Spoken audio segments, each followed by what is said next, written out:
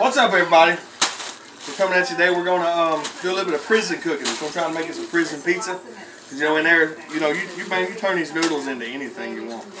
I mean, man, I've made burritos, pizza, you name it. I mean, you know, we've made it. So what we got? I'm gonna use 4 ramen soups here. That's that prison currency, baby. Woo-hoo-hoo. You know, make it rain soup, right? So we got this thing for Christmas, right?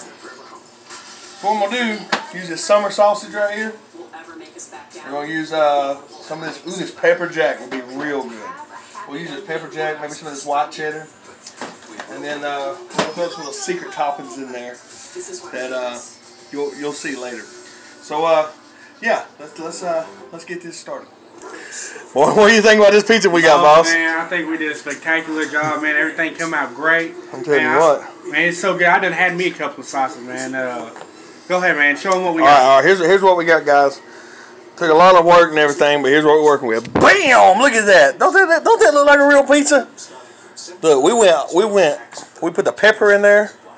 We even got the garlic. Dude, look, we made it look legit. We even got a fake Papa John's box.